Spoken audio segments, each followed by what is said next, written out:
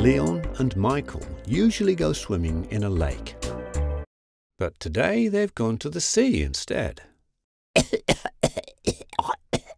Oh, accidentally swallowed some water, did you? And it didn't taste like the water you're used to swimming in? No, seawater contains a lot of salt.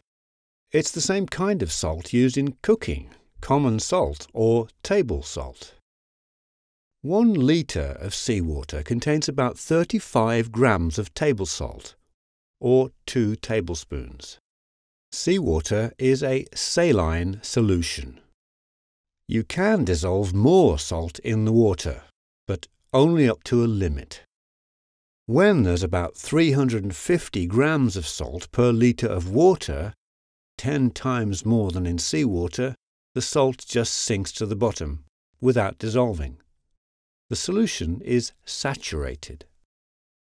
Actually, there are some lakes, salt lakes, where the salinity is that high, 35%.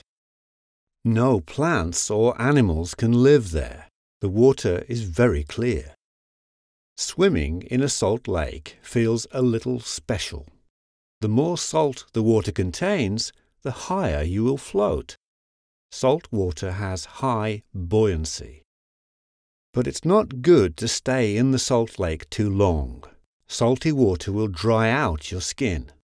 Yes, it's true. Despite being wet, your skin will lose liquid. Salt has a dehydrating effect. Another thing about salt water is that when it cools down, it freezes at a lower temperature. The more salty the water is, the colder it will have to get in order to freeze. Pure water freezes at 0 degrees Celsius, and seawater at -2 degrees. A saturated saline solution stays liquid to -21 degrees. This can be useful in winter. Here is a road, covered with ice and snow. It is slippery and difficult to drive on. But if we put some salt on the road, the ice will melt. The ice doesn't melt because it is heated by the salt. In fact, the salt water that is formed is even colder than the ice was to begin with. Salt both melts and cools ice.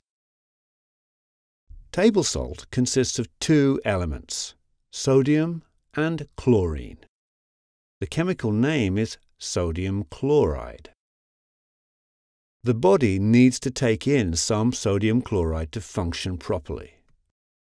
But if you eat too much, more than about 1 teaspoon per day, it can be bad for you. And if you swallow too much in one go, you'll probably feel sick.